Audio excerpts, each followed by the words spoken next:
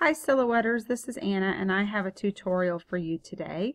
I have a shape here that I have traced from an image that I found online, and it actually has three pieces as you can see, but this middle piece is one solid piece.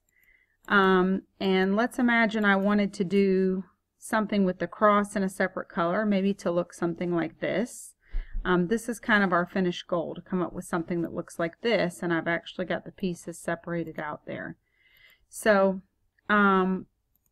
because I've traced this, and because the original had the cross overlapping with the H, the cross and the H are actually one piece. There's nothing to ungroup. There's no compound path I can undo because it's not two pieces, it's just one path.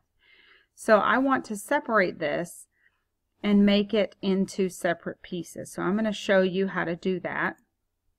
The first thing that I want to do is I like to make sure that my images do not get misaligned. I think that I've got everything lined up just how it was on the trace, and I want to keep it lined up that way. I don't want the I and the S to be kind of off kilter from the middle piece. So the first thing I'm going to do is to make a compound path of these, and you don't have to do this, but I think it's nice so that I can keep all my pieces together. I'm going to be moving things around, and that way I know they're going to stay in the correct alignment to each other. I could do group, but it might cause some issues for me in a little while, so I'm just going to do compound path on this one. So what I'm going to do first, I'm going to be using the knife to cut apart this image. Using the knife is something that you can only undo by hitting the undo button, right? It's not like ungrouping where you can just group it back or something like that. So I'm going to be using the knife to cut things apart. I'm going to be doing some point editing. Those are all things that I can't undo unless I use the undo button. I can't put it back how it was. So before I do that, I always make a copy of what I have so that I won't mess up my original. I have one that looks like it was supposed to look originally, and that'll also help us in the end here. So what I'm going to do, I made a copy, and to do that I held down the Alt key on my keyboard and then click and drag to make a copy. And what I'm thinking I want to do on this is to have it like this example over here, the letters as one piece and then the cross as another piece so that I can layer them together. So what I'm going to do, the first thing I want to do is cut apart the cross from the rest. So I like to zoom in close and see what I'm doing. So I'm going to use my drag zoom here. That's my favorite zoom tool because I can get exactly what I want in my view. And I'm going to zoom in on the place where the cross and the H intersect with each other. I'm going to select my knife tool. There are some special knife functions if you have Designer Edition, but I don't need to use any of them to do this tutorial today. So I'm just going to cut. Rather than trying to get really close and cut up close to the cross here, where I may accidentally take off part of it that's, you know, too much, or I may leave a little stub, I'm going to purposefully cut it kind of in the middle here and leave little stubby pieces sticking out of the side of the cross, and then I'm going to delete, just selecting them and using the delete key on my keyboard, and delete the pieces that I don't need. And remember, I haven't lost those because I made a copy before I started. So now I almost have what I'm looking for, the cross, but I've got little kind of nubbins sticking out of it. So I'm going to zoom in again, and I'm going to use point editing to get rid of those pieces that are sticking out. So there are two ways to enter point editing. I can click to select and then use the point editing tool over here on the left, or just double click. And that's going to show me the points. What I want to do is, I can see like this point up here is an original part of the cross because I didn't cut anything up here. This is an original part of the cross. These here are places where the cross was intersecting with the H, and I want to get rid of those parts. I can quickly select all of those, and to do that I'm going to hold down on my keyboard Alt and Shift. Alt and Shift, hold that down before you click anything, and then I'm going to click and draw a selection rectangle out around that whole section that's sticking out, and I'm going to hit the delete point button here. on the task pane here on my right. You cannot use the delete key on your keyboard to do this. It will delete your whole shape.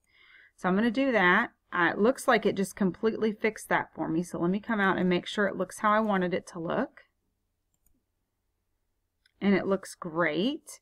So now I want to get, I've got just the cross, and actually depending on how you're layering your final product, you might be done at this point, because you could bring this cross to the front and give it a different color, and you could actually layer it over top of the original design. And there, I've already got two colors, and it's fine that this one is the whole piece.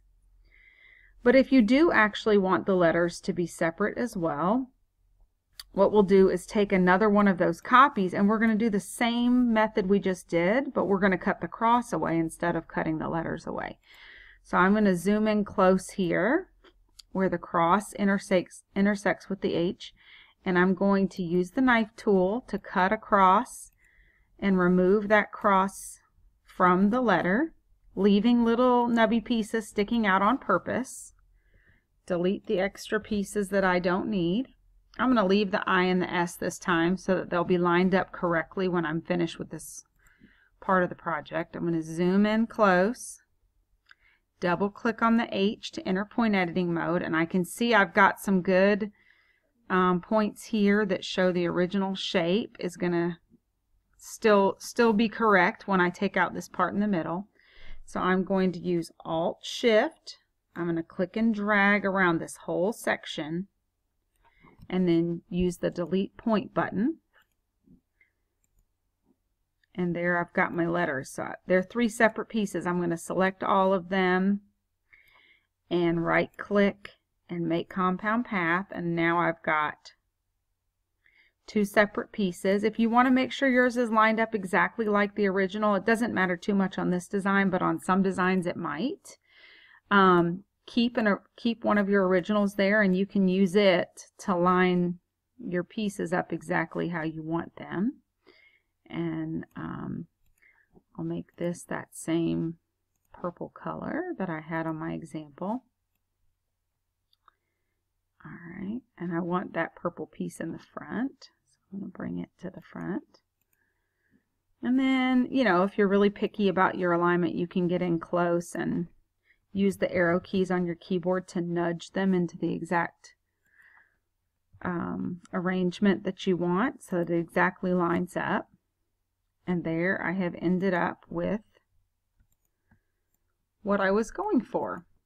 Now there are times when you will not be able to drag over that whole section to select, and you'll have to delete individual points. So I am going to show you how to do that. Let's say I was doing the same thing again here, and I'm going to cut away the H.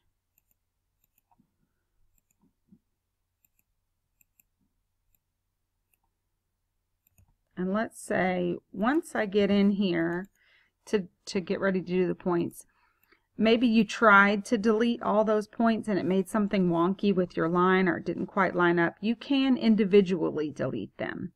So what I basically want to do, the points, it's kind of like a dot to dot, a connect the dot. So I kind of want like maybe this point here to connect to this point here, or maybe, you know, I'll find out that that's a little bit wider at that point or something like that. So maybe I want this point to connect to one further up. Here's the next point up here.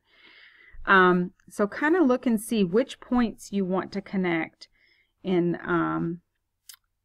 a line, and then you're going to delete the ones that are in the way.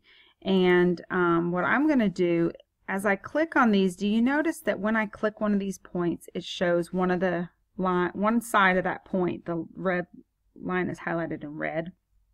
Usually this goes clockwise around the outside of a shape. So as I click, it's highlighting in red the next segment as I go clockwise around this shape. It's easier and quicker. It'll take longer if I delete this one, because I wanted to keep this point. If I go backwards, in other words.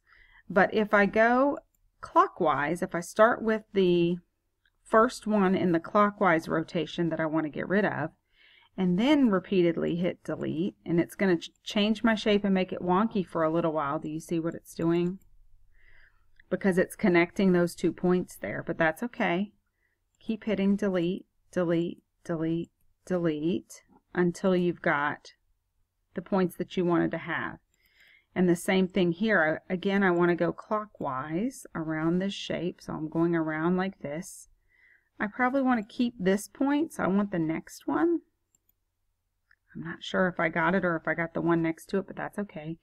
I'm going to hit delete, delete, delete, delete until I get to where I want it, and I see I have an extra one here, so I'm going to go back and get that one. So that's how you would do it if you had a situation where something was sticking out in a place where you couldn't select the whole area, and you could still do it by deleting individual points. So that is how you do that, and I hope this is helpful to you. Thanks, guys.